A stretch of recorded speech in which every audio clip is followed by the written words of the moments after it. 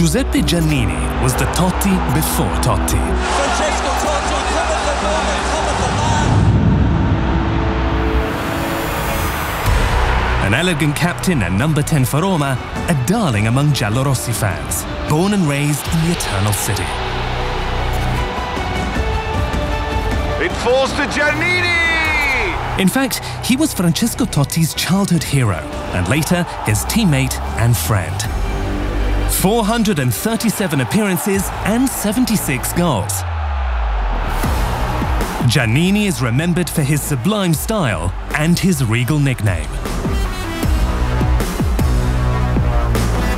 Era un fatto di eleganza, era un fatto di stile, era un fatto di come mi muovevo, un fatto di come correvo, e poi era il fatto pure che davanti a me c'era il divino che era Falcao, e allora giocando a centrocampo in quel periodo Chierico mi mise il soprannome di principe.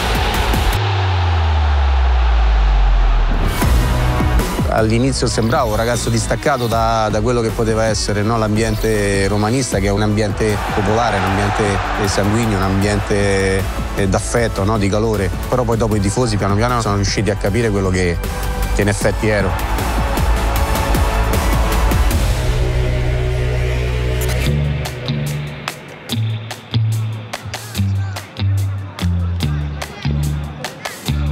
These days, Giannini, head of the academy at Monterosi, a Serie A side based in Rome, applies his insights to up-and-coming talents.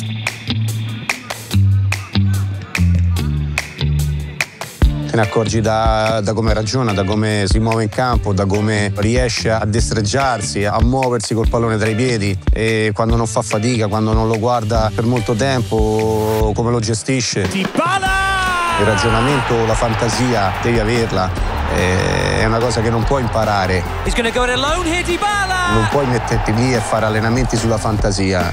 È impossibile. O ce l'hai o non ce l'hai. E questo è chiamato talento.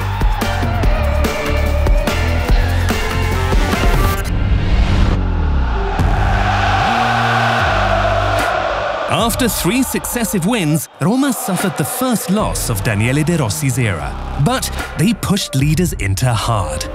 Marcus Thuram ends Daniele De Rossi's honeymoon. Giannini traces the influences behind the young coach's tactical revolution. Dipping low, and the header from Mancini, perfectly delivered.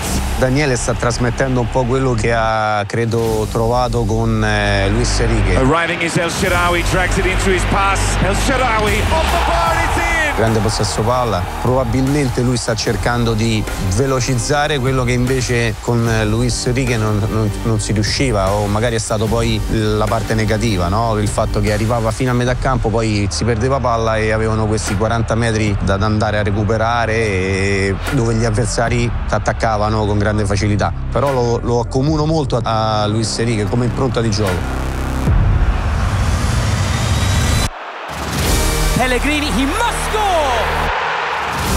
His ball across, Pellegrini scores. And it's in again from Lorenzo Pellegrini. With 3 goals and 3 assists in 4 games, Roma's latest homegrown captain, Lorenzo Pellegrini, has been the heart and soul of a reinvigorated team. Pellegrini into the middle.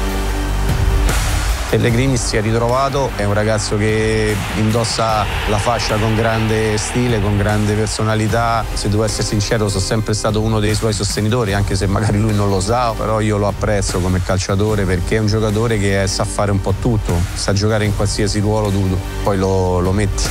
And Pellegrini once again for Dybala. A tricky fixture awaits the giallorossi. At Frosinone, they'll face one of their former coaches, Eusebio Di Francesco. The past Prince of Rome has faith in the Roma of the present. A Frosinone mi aspetto la Roma che vuole l'allenatore, che vuole Daniele, cioè una Roma che è propositiva, una Roma che andrà a tentare di fare gioco, e probabilmente il Frosinone dall'altra punterà sulle rimesse, sulle ripartenze. E io credo che la Roma con Daniele abbia acquisito quella serenità che magari negli ultimi tempi è mancata con Mourinho.